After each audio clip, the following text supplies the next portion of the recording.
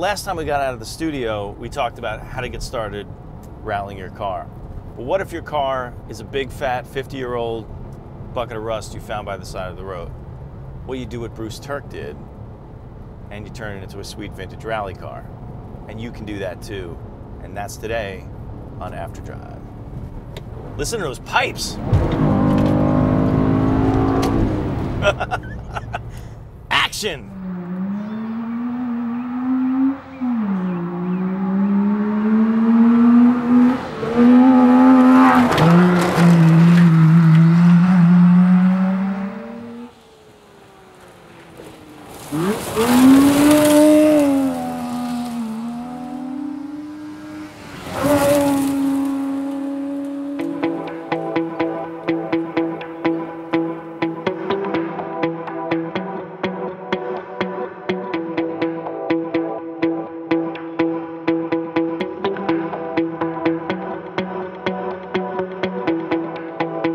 We are on our way up to Bruce Turk's place, north of Manhattan.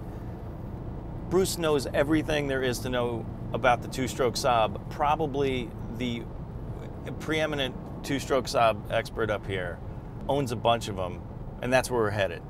But this ain't no Saab. The guys at Classic Car Club Manhattan let us borrow this 2009 Porsche Cayenne GTS, and you know it's a GTS because it's got this weird device that if you are a modern Porsche fan, you may not recognize. I forgot what it's called. It's got some numbers on it, and then you move it around. There's a pedal on the ground also. Also, what's cool about it is it has red brake calipers, and as my grandma used to always say, red brake calipers are a gift you give other people. That means they see them, you know, you get it.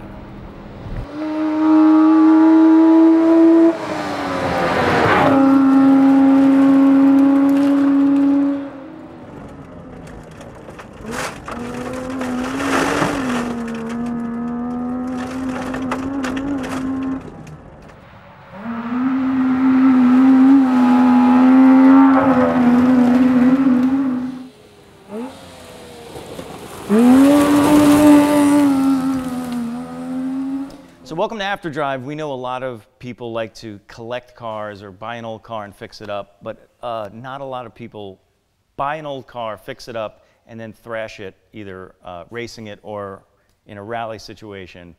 And that's why we're here today, is we're talking to Bruce Turk, who has this Saab behind me, Saab 96. What year is it? This is a 1961-96. 1961-96, and we actually went on Facebook and asked you guys what car you would want to race or rally if money were no object. And only one of you, William Montgomery, wherever you are, William Montgomery, know that you are inside our head somewhere. You said two-stroke Saab, and that's exactly what this thing is. Absolutely. So, Bruce, tell me about the first time you laid eyes on this car and like what you were thinking and how you brought it from that situation to what it is now. It was around the mid-'80s. We were driving through Saugerties, New York, and we were going past the guy who worked on foreign cars. And this car was on the side of the road. It was in excellent condition. And I immediately pulled over, went inside, went to the proprietor and said, "Do you want to sell that car?" And he said, "Nope, nope, I'm going to keep it. I'm going to restore it someday." Meanwhile, it really didn't need a restoration. But he said, "I'm thinking it's got to be worth $2,500, but I don't want to sell it." So the following year, it was still parked in the exact same place. 2 years later, in the exact same place. And year after year, I would pull in. I would ask the guy if he wanted to sell it. He always refused, and it was rotting into the ground. Finally, on the 10th year of stopping, he said, "Okay, you can have it, $250. Oh, man. So by that time, it was a Fred Flintstone car. Yeah, I saw a picture of it. It looked like a turkey after Thanksgiving. I mean, it was brutal. Just, it was brutal. There was not much left of it. No, because every time the snowplow went by, it would throw all the salty snow on top of it. So the paint was all pitted, and the underside was pretty much gone. Wow.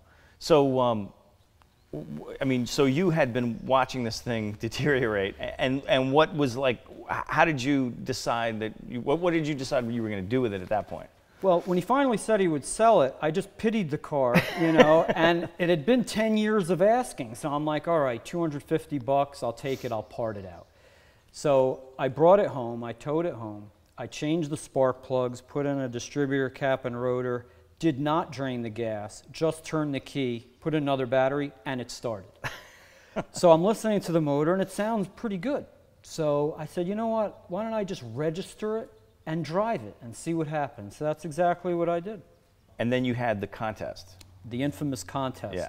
Yeah. I'm the president of a vintage Saab club, so I have everyone's email address.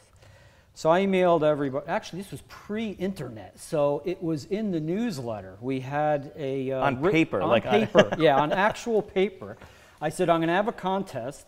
We're going to drive this car without doing any more work to it whatsoever, and you write to me and let me know when you think it will die, when it will leave me stranded.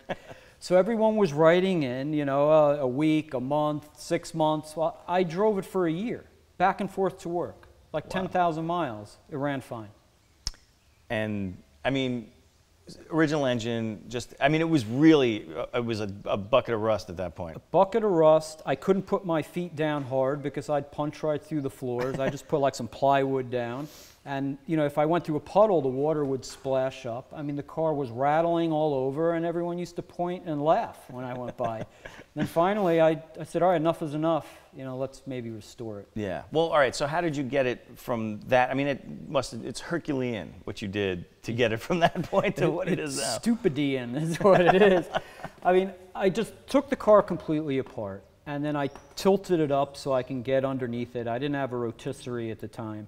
I was very fortunate that I had some original floor panels and rocker panels. So, you know, 200 hours later, I had it all welded up, had the floor reinforced. I did all the body work myself. The only original thing on it, I think, is the hood. All 4 fenders are from different cars. The doors are from different cars because they were so rusted out, you couldn't even fix them. And then I did, you know, all the body work and had it painted. And I had a bare bones stock Saab 96.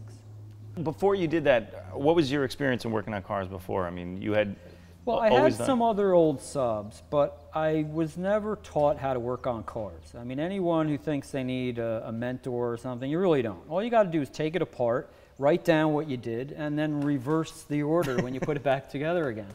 So I was good at, you know, taking pictures, and it was all on film, no digital anything. I'd save the pictures, and then I would just reverse the order. I mean, it's no big deal. What about welding? I mean, you had welding experience? Oh, it was simple to learn. I went to Walmart and I bought a welder, and it came with a VHS tape.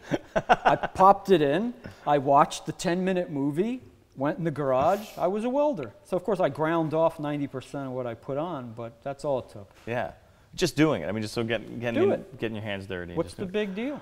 Well, that's the thing. I mean, I think, you know, I talk to a lot of people who the number one thing they want to learn how to do is weld. If they know how to work on cars, they want to learn how to weld. So that, you would say, is the thing that brought this back was welding. I had an arc welder. Not easy. Yeah. Right? Anyone who knows how to use an arc welder, wonderful. You know, I don't know how they do it. MIG welding is so much easier, and TIG welding is easier yet. Anyone can weld. It's almost like squeezing toothpaste onto a piece of metal.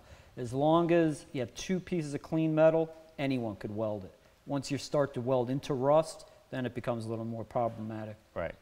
So, okay, so now we're at the point where you have a pristine, as much as possible, pristine Saab 96 in this color. Yeah. It didn't look like a rally car yet. Not at all. It had the original interior. Well, it had a reproduced original interior. So the inside was concours. I mean, the car was absolutely perfect. It was a show car.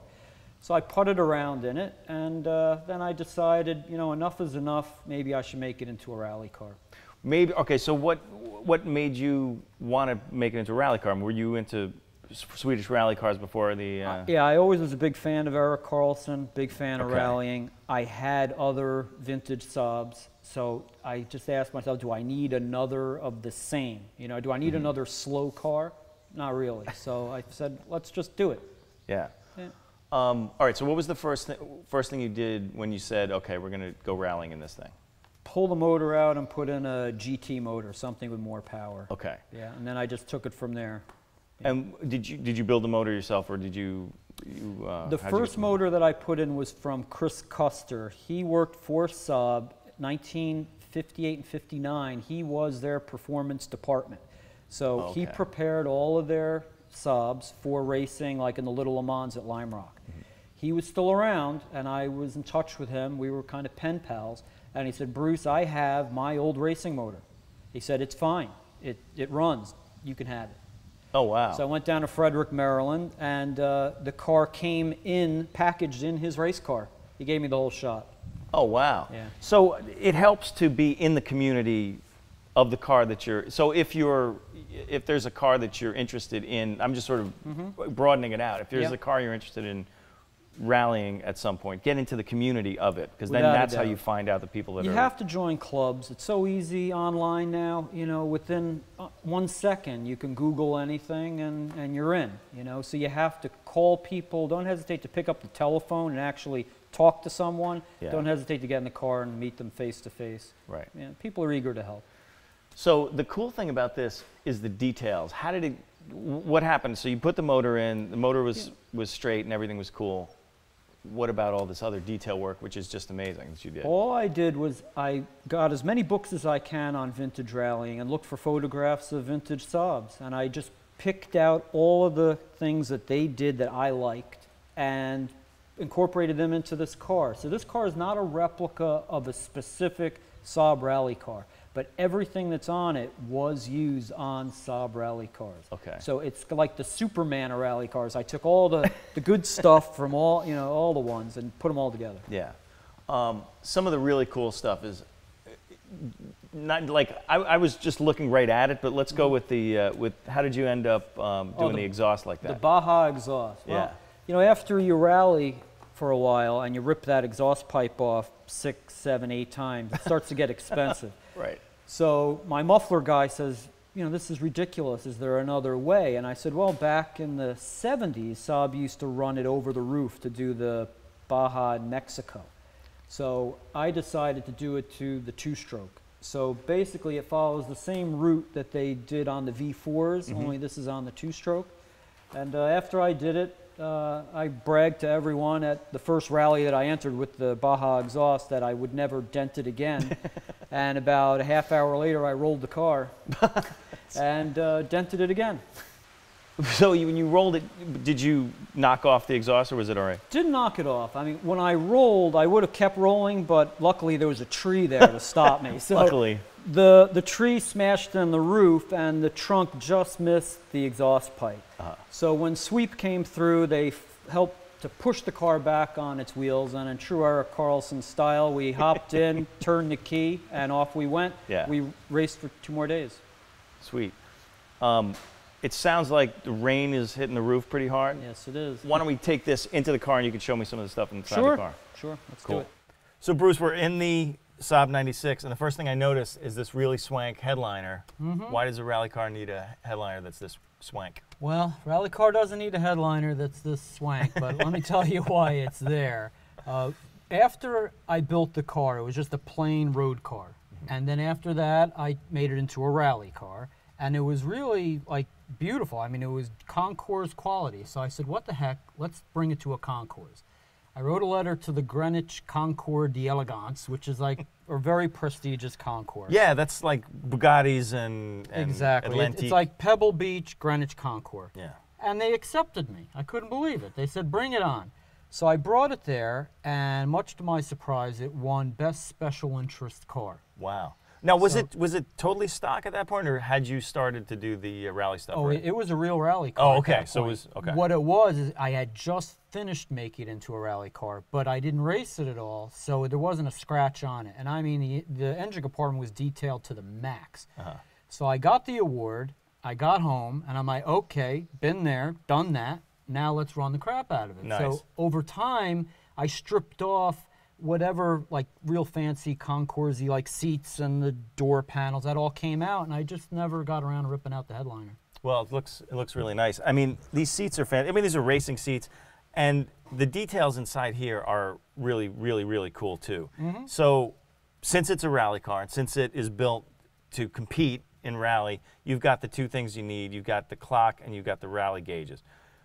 Tell me about this clock, because this has one of the coolest pedigrees that I know of in terms of this kind of thing, clocks. One thing I noticed when I was looking through the old Saab books was that they had these strange, like, Russian clocks in them. So I did a little research and found out that some of them were Russian MiG-29 clocks. So I went on eBay at that point. We had the internet. And I found this MiG-29 clock. It's good to 15 Gs. And it runs on, I think, 22 volts, which, of course, I don't have, to run the heater, so it doesn't freeze up at high altitude. So it's shockproof, keeps pretty good time, but it's manual. You actually got to wind it up. Really? Yeah. So if you were a Russian fighter pilot in the Cold War, you had to actually wind your own clock? Is that how that worked? Apparently. I still can't believe it, and it makes absolutely no sense to me, but it's a wind-up clock. But it is shockproof, so if you're bombing through a rally stage, it just stays pretty solid.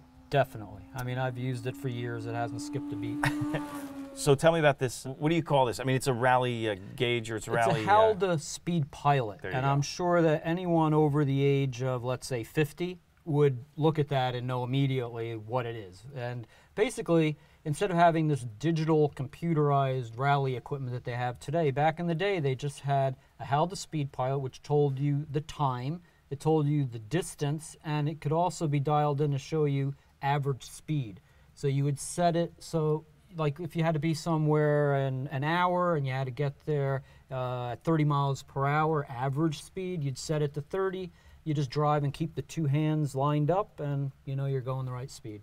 So you would just set the orange hand would just be at where you want to set it, and then you just have to match up where the... Exactly. I mean, this one is for speed. So right now it's set at a little under 50 miles per hour.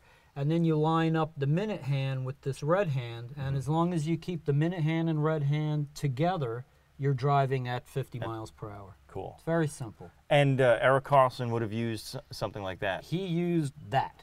He used this very one. Well, not that very one, no. But he used that one, the Halda. He used the Halda Speed Pilot, yeah. And so did everyone else. I mean, this was, you know, state of the art. So I also noticed Eric Carlson's autographed, or it looks like, it actually looks like Beef Breadman. Yeah, or Eric Goodman. Or Eric Goodman, that's a good one, yeah.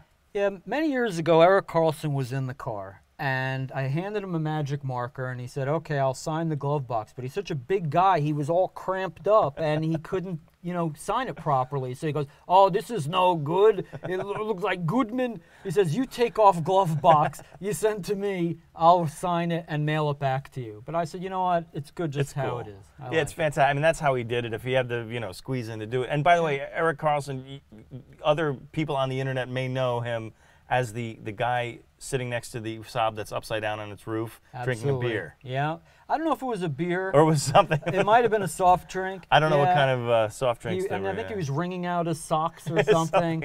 Yeah, I mean, Eric either won or rolled. One or the other. Yeah. Another thing I noticed in here is your dash is immaculate. How did that happen? Well, this is a foam dash. It's actually foam underneath vinyl, and they crack all the time. So I was very fortunate that an elderly gentleman in Cornwall, New York, had an old Saab under his porch, and the weeds had grown up blocking it in. And I offered him like $100 for the car because it had a perfect dash pad on it. So I brought the car home, removed the dash pad, and towed the car to the junkyard. That was the end of it. Well, how many cars do you think passed through here just for parts, and then took a hike once you got what you wanted out of them? Oh, several. Several, yeah. I mean, I'm always looking for parts cars, and I just take, you know, the best parts and junk the rest. I can't keep it all. Yeah. Otherwise, the place would look like a junkyard. Yeah. One thing I forgot to mention, so a map light, obviously the co-driver would need a light for the map, that's this one, or for the pace notes. What's this thing? This looks like a license plate light. That's exactly what it is. Yeah, back in the early 60s, they needed more light for map reading. So they said, why don't we use the license plate light from the 93B? So this is from a 1958 Saab 93B. There were two, one on each side of the license plates. Wow. And they mounted it right here. And it helped to light up whatever it was that they were reading, whether it be the map or, you know, whatever. That's very cool. And of course you have the ham radio, which a lot of rally organizers want you to use. They do. I mean, pretty soon I think all rally cars will have ham radios. It helps you communicate with emergency vehicles and with net control. It's very, very important. So tell me about what it's like to keep a rally car running, a rally car that's not, you know, a late model car, a car that's 50-something years old, that isn't easy to get parts. Now, obviously, you, being the president of the Vintage Saab Club, you have a ton of parts just as you've accumulated over the years. Yeah. But if someone were to want to get into vintage rallying, what advice would you have for them in terms of keeping it running? First thing, if it's a Saab, join the Vintage Saab Club of North America Right. and start sending emails, whether it be to me or to other club members. Then go on our website and access our membership list. So really networking with other people is the most important thing that you can do, and you can't be shy. You got to get out there and start emailing and making phone calls. I mean, you were telling me before, this is sort of interesting, that while eBay has been really good for finding rare parts, it has its disadvantages also. It has disadvantages for someone who's looking for like the ultimate score, like I used to, you know? Right. I mean, the object of my game was to find that proverbial barn that's packed with parts that you could get for free or 50 bucks, you know? Those days are over because now everyone with a barn has a computer and they have access to eBay. Yeah. So years ago, we would go to old Saab dealerships and clean them out of parts, you know? That's all done. That's been picked clean. Can't do it. So how do you feel about Saab now? I mean, what went through your head when you realized that Saab was actually going away completely? Because I mean, obviously the company had been, you know, had its ups and downs in the last 20 years. But what about when it was really clear it was going away for good? I mean, I felt bad for the employees. I didn't feel bad about the car itself because I'm a vintage Saab guy, and it's not like they were making vintage Saab parts so I can stay, you know, riding my vintage Saabs forever. So in terms of, you know, what did the company do for me in the later years? Nothing. You know, they were making new cars. Right. But, you know, it's a shame that such a neat car, quirky car that came out with their best cars at the very end is suddenly gone. That's a shame. Yeah. So other than rallying, are there other events that you do, other kinds of racing? I do. I do some hill climbs. I was in the Hershey Hill Climb, which was just for vintage cars, but that's since been discontinued, unfortunately. I do ice racing occasionally. I do rallycross quite a bit. Oh, yeah. Yeah, rallycross is great. You know, the whole track is very short. Might take a minute or 2 minutes tops. It's a lot of fun, and anyone could do that. Yeah. Yeah. Where does this car excel in a regular rally stage? Because obviously, you know, horsepower-wise, torque-wise, you're not going to be able to compete if you were taking this into like a regular rally situation. Exactly right. I mean, when I'm in the real twisty bits, I'm very competitive. I'm probably mid-pack compared to even four-wheel drive cars. When I'm going downhill, I'm competitive. Right. But where I get slaughtered is when I'm coming out of a turn and I scrub off speed, I can't pick up speed quickly. It takes forever to spool it back up. And if I hit an uphill section, I'm done. I mean, I could read a book.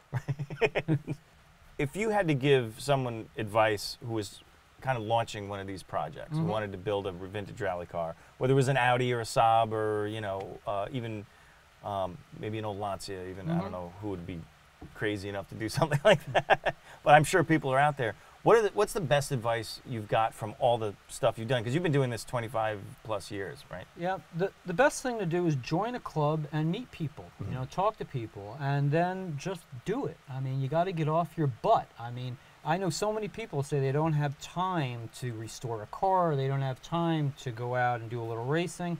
It doesn't take a lot of time, especially the restoration. If you have an hour every few days to put aside, get out from outside, don't sit on the sofa, go in the garage, work on the car. Just make it happen. Cool. One last question. Why Saab for you? Well, it probably goes back to when I was a kid and I used to see the Saab Sonnets on the road. Back then they were... The Sonnets, the sports car. Yeah, right, okay. Right. They were just cars, and I always pointed at them and said, someday I'm going to have one. So when I was 16, I went out and I bought one. And it's been like a love affair ever since, you know. They kind of grow on you. How many have you had? Saabs in general? I think I've had 10 vintage Saabs. Wow. Right now I have 9. It's only one slipped away.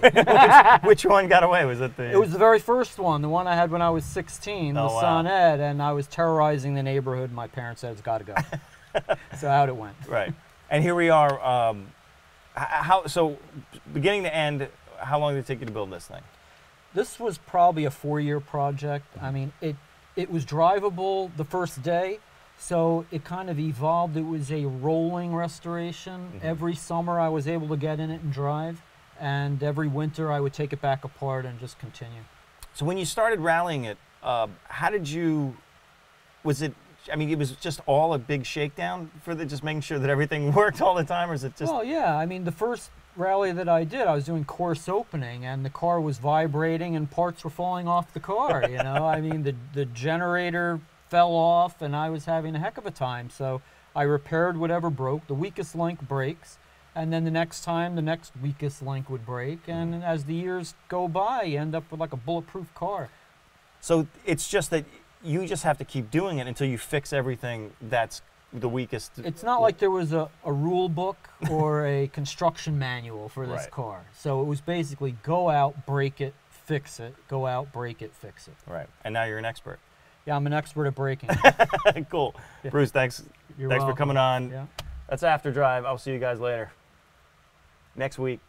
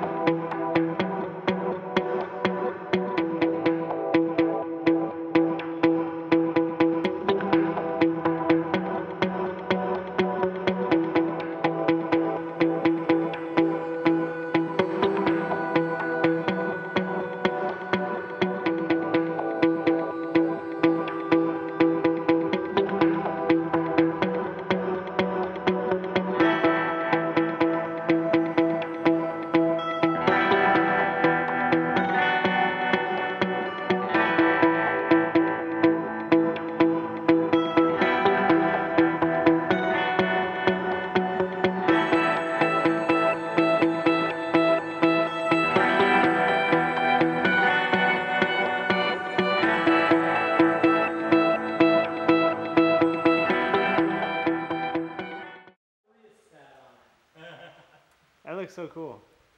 Could you guys make out with each other? 1 over crest. 5, 6, 10. 7 over crest. Wait a minute. There's no 7. There's no 7. 7. There's no 7. 6 is about 6. it. Left 6 over a bump.